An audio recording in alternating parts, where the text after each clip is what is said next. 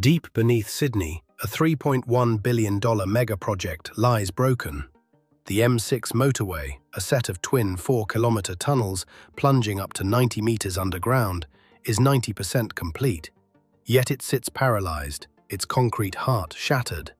A drone footage reveals a scene of engineering catastrophe.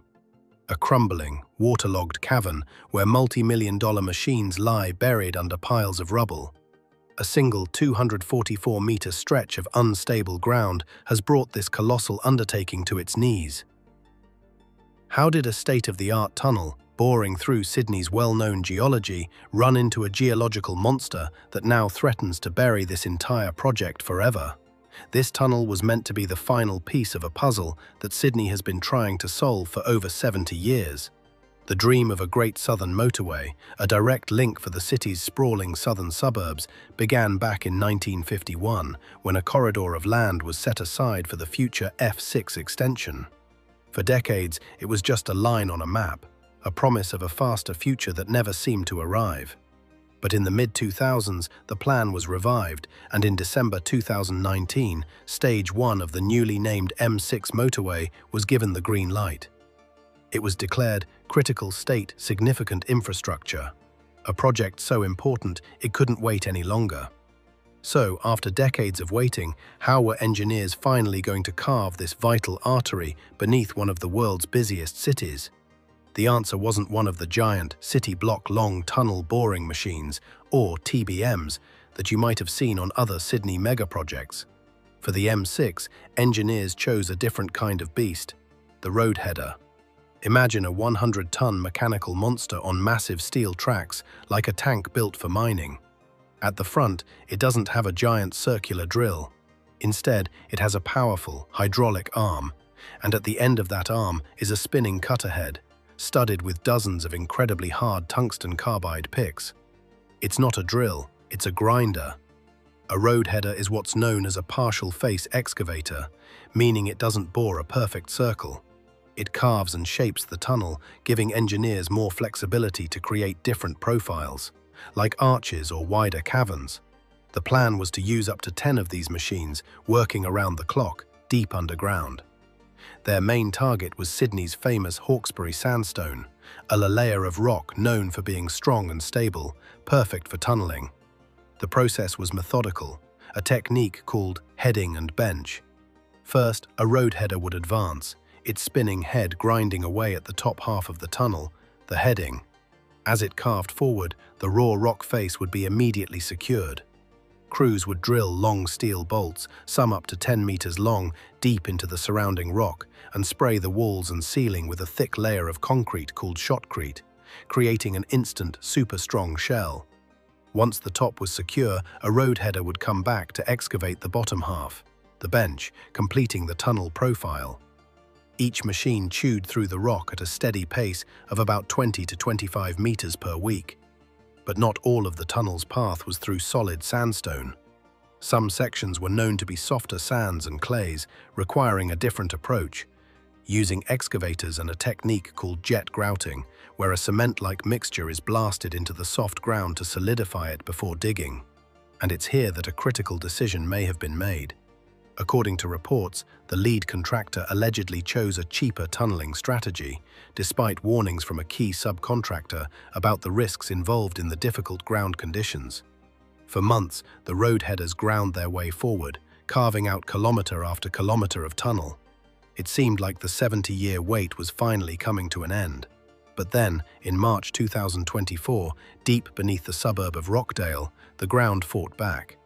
Without warning, the earth gave way.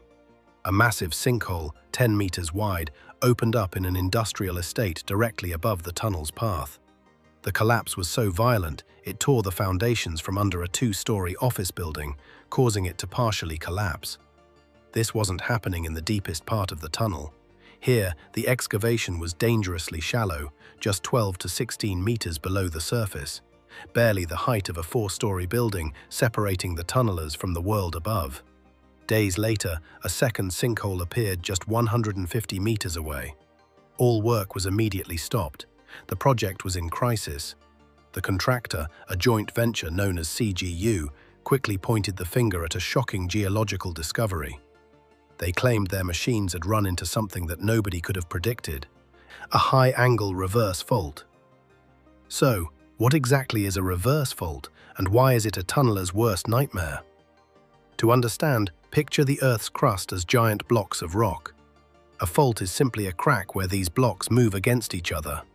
In a normal fault, one block slides down against the other, but a reverse fault is far more violent. It's caused by immense compression, where the blocks are being squeezed together with unimaginable force. This pressure forces one block to grind its way up and over the other. This upward grinding motion shatters the rock along the fault line, creating a zone of broken, unstable rubble. Tunneling through it is like trying to dig a hole through a pile of broken glass while someone is actively stomping on it. The contractor's defense was simple. They claimed this specific type of fault had never been seen before in the Sydney Basin and was therefore an unforeseeable catastrophe. But this geological bombshell didn't just stop the machines, it triggered a billion-dollar blame game. Who was responsible for this underground nightmare? The answer would be fought not by engineers but by lawyers. The core of the dispute comes down to the type of agreement signed for the M6. A design and construct contract. This is crucial.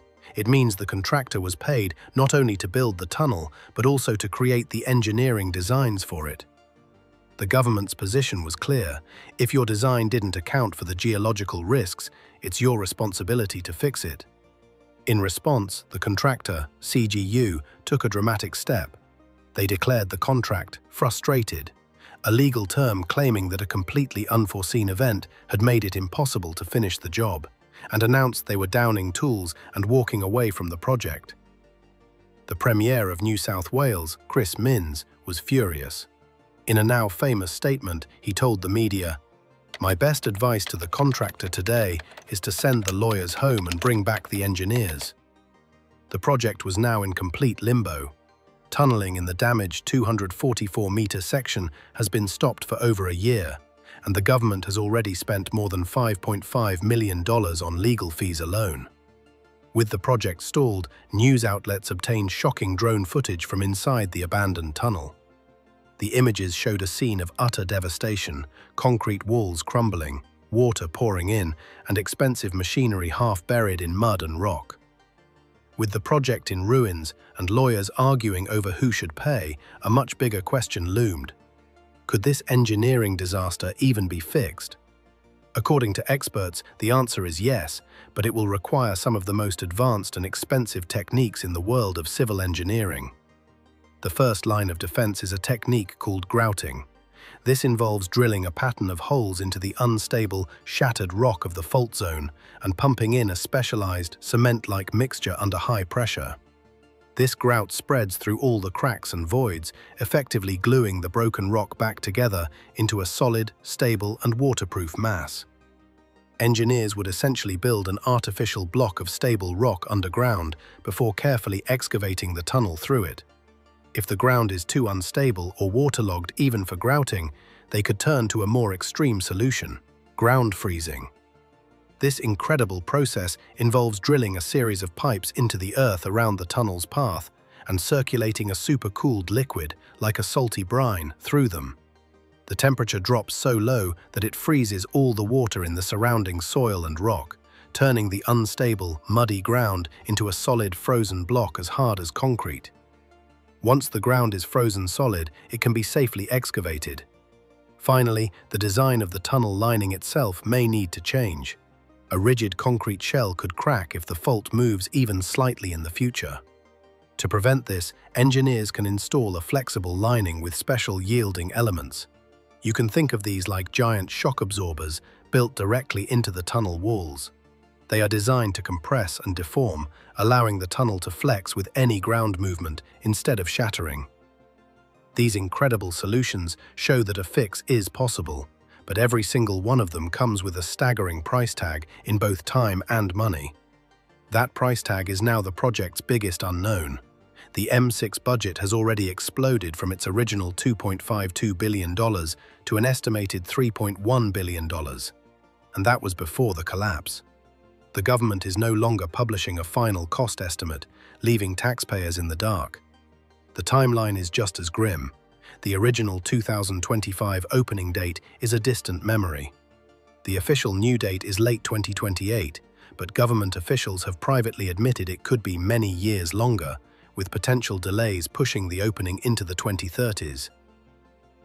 For now, the dream of a faster southern corridor is on hold. The promise of bypassing 23 sets of traffic lights, of taking 2,000 heavy trucks off local roads every day, and of saving commuters up to 15 minutes on their journey to the city remains unfulfilled.